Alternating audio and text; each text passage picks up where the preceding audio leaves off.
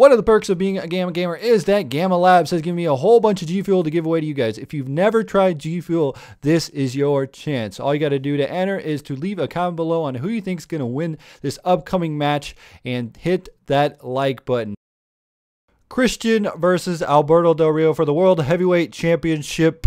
This one had really bad build-up. A lot of people are saying that I was really crappy. They didn't really do that good of build-up for this, and I honestly do not see Christian winning the title. As much as I love Christian, I'd love for him to win it. I don't see him winning the title here. I think it would be fun to see him win it, but I don't see it really going down that way.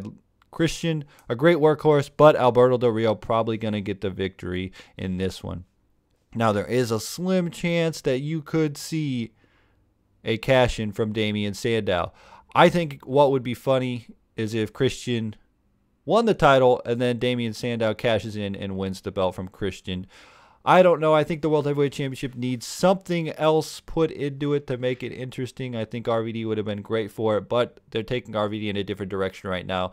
So we will have to wait and see what happens. Overall, this match is going to be a fun, good match, but I don't see Christian winning the title. This one will probably open the show after the kickoff match, and we'll have to wait and see.